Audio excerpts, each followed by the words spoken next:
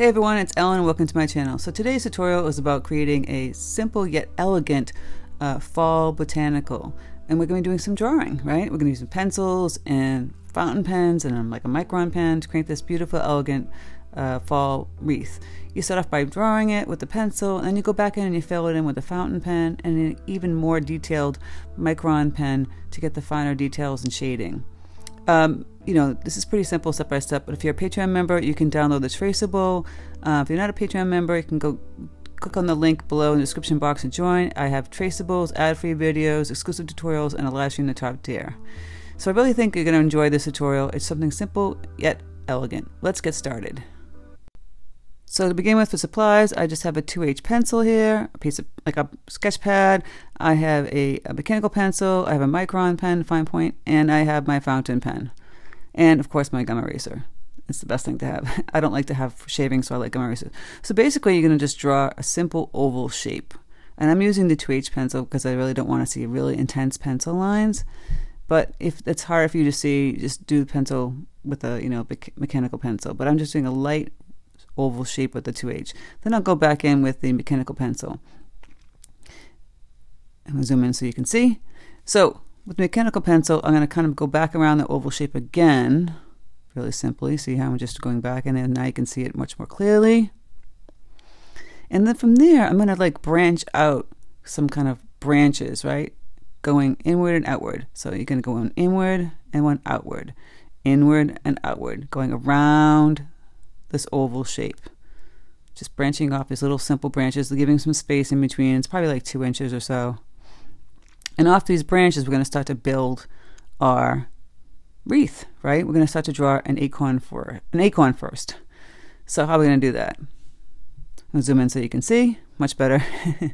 So basically, for an acorn, it's basically like a curved line, then another like a half circle, then you go down, you make like another oval kind of circle, and just do a little point, like a little V in the bottom, and then you do the crisscross lines that kind of go in the shape of the acorn and attach it to that stem. From there, you're going to make this wiggle, wiggle, wiggle lines to create that oak type of leaf, and just put a line down the middle. And then the outer stem right here, you're going to do the same thing with the leaf. You're going to go out, wiggle, wiggle, wiggle, bring it back in, and put that line in. And then you can add some more simple leaves in between, just like that, and on the outside as well. Just simple leaves. Or here, I'm going to do a flower. So just draw a circle like really lightly, and then from there you'll build your flower. And then a circle in the middle for the middle part, and then from there you do this little wiggle outward, kind of bumpy little petals, and then you have your flower. And then from there you build out the details. So I'm doing these little lines that come out from the center outward, and it gets a little more detailed. You can add a leaf from there or add another flower, but I'm adding a leaf in here. And just do the veins from the leaf, and then do another leaf on the outside of that.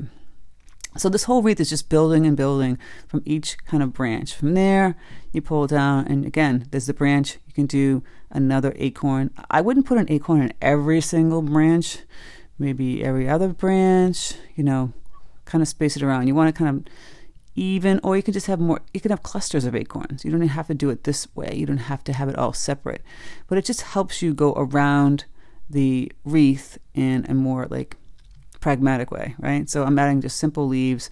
That one could look kind of goofy, so I'll erase it, and I'll make more of a simpler leaf with some veins in it. And there you go. You just keep filling in, going around the wreath, just building it off those stems. I can add some berries, and that's simple, right? Just add some berries. You're just changing it up a little bit here and there. Go back down again. See? Crisscross that little cap on the acorn. And you're just going around and around the wreath. You see how I moved it around? It might be easy if you move it around. So each little stem branch, you can put a flower on the bottom too, like if you want a big anchored flower like I'm doing here.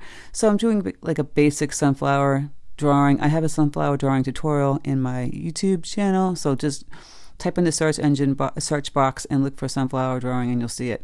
But it's the same thing, premise with the other one. You're doing a circle, and then you're adding all the petals, but these are pointier kind of petals. And here I am just adding more leaves, right, on both sides of the sunflower. The same thing I did with the other flower. And those branches, you can add more acorns. I'm adding acorn here, and that simple like oak leaf. And just keep going around and around and around this whole entire oval shape. Now this works for any kind of shape. You can do it in a square shape, rectangular shape, you know, it's the same premise. It's how you build the whole design. But we're doing a wreath today, so, you know, you're going to go an oval shape. It could be rounder though. Mine's oval. You can make it round if you want to. See, I'm just building out the oak leaves that go off all those little branches. And then from there you can kind of fill it in with the berries, and if you want to put more flowers and more acorns, it's up to you. But it just helps you to kind of like do all those branches all around the oval, and then you can go back in and fill it with the acorns, berries, and whatever else you want to put in there. Some flowers, you know, poppy kind of flower. So going around the whole design, adding similar elements keeps it in a much more cohesive design than just, you know. But you could do a design also where it's just all a bunch of flowers on the bottom and like twigs and some small leaves on top. It depends on how you want to do it. This is just one way that I'm doing it. And, you know, I feel like once you get a few branches down, you can kind of just copy that and go around, and it's pretty simple. So once you finish the drawing, you go in and take your fountain pen, like I'm doing here, and you're going to trace over what you just did, right? You're going to go back over all those lines in the pencil, and there's reasoning for this. Or you can keep it in the pencil if you want to, and make a darker pencil lines instead of using fountain pen if you don't have fountain pen. But the fountain pen's a thicker kind of line element I'm sticking in here. I'm just going to go over all the elements I have, you know, every single one of them. I'm going to go over all the leaves and the acorns and everything that I kind of drew in here with the fountain pen. And after I finish everything with the fountain pen, we're going to go back in with the smaller micron pen with a finer point, and we're going to fill in some details. So here I'm just going to speed up the fountain pen. I'm going to zoom in a little bit so you can see, but there's the micron pen. See, now I'm going to zoom in. I'm just doing these little dashed lines. See, little dash, dash, dash. I show this on my sunflower drawing tutorial, so be sure to look at that that video in the description box if you haven't seen it already. So we're just doing little lines on the edges, and then either crisscross them or just leave them just this little scratch kind of lines along the edges of the leaves, sometimes on the veins of the leaves, on the inner side of the acorn, and it gives it more depth and dimension. See, here we go from the inner side of the flower going outward, and the flower itself in the center could be a little bit darker. So the reason why I have the micron pen, because it's a thinner line than the fountain pen, so you get two variations of lines, and it just adds just a more dimension to the botanical. It's just a really pretty look. So yes, it's a little time consuming, but you know, hey, you can put some music on, sit there and crisscross and add the little lines, and it really brings out the beauty of this whole, you know, ink botanical. And by the way, when you finish the whole ink botanical, you can keep it pen and ink, or you can fill it in with color. You know, be creative, have fun with it. As you can see here, I'm going in there on the leaves and just little scratch lines. I'm going to fill all in. I might just fill in some darker areas in the stems, just go fill it all in with the actual pen, so you can get some shadows in there. But I find this like really therapeutic, actually, to fill in all the little lines. So I'm going to go around the whole entire wreath doing the same thing I just did when I showed you in the close-up. Just going to go around the whole thing. Yep.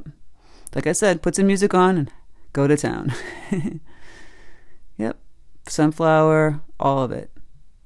I think it's the most therapeutic thing you can do, right? Drawing is actually very good. And the more you draw, the better you'll get. I know some people have a hard time drawing, but the practice of drawing every day, or, you know, drawing when you're working, actually helps your art get much better. And I say this often. So, and then it helps teach you to look at things better, you know?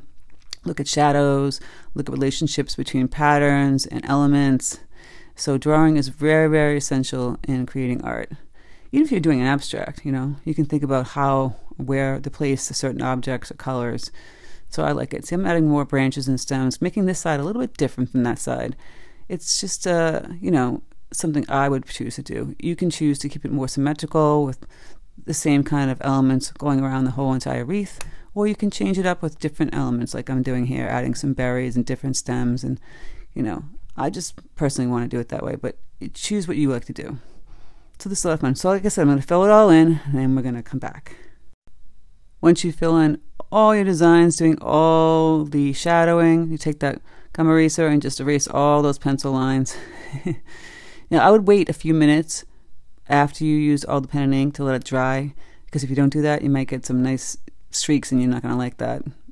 Trust me, I've done it quite a few times myself and I've been really frustrated, so you don't want to do that. Or you can erase it in between. So you can erase it in between after the fountain pen and go back in like I'm doing here with the micron. And once it's all done and erased and filled all in like it is here, you see all the details I added, all the darkness and the shadows using the fountain pen and the micron pen at the end. Get all those little finite details of the crisscross.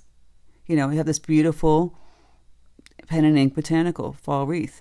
And like I said, you don't have to use pen and ink. You could use pencil, darker pencil, play with that. You can also put some watercolor in there, nice soft watercolors, or even darker ones. There's so many variations you can do. But I'm just trying to teach you different things that will help you be more creative and get you out of your box, and, you know, teaching you to like think about composition and elements and shading. All that comes into play when you're drawing, and it's one of the most essential elements of art. So I hope you enjoyed this, and leave a comment below. Thank you very much.